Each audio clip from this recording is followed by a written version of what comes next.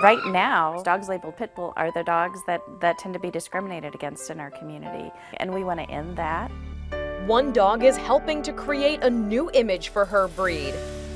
Kiah was rescued from abusive conditions and trained to be a canine officer, one of the first pit bulls to become a police dog and the first one in New York State.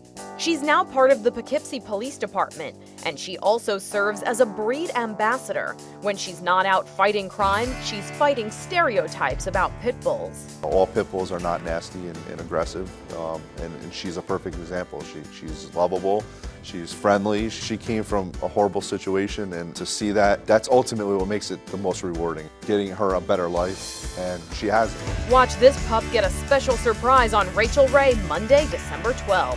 She's great. She's an awesome dog. For InsideEdition.com, I'm Mara Montalbano.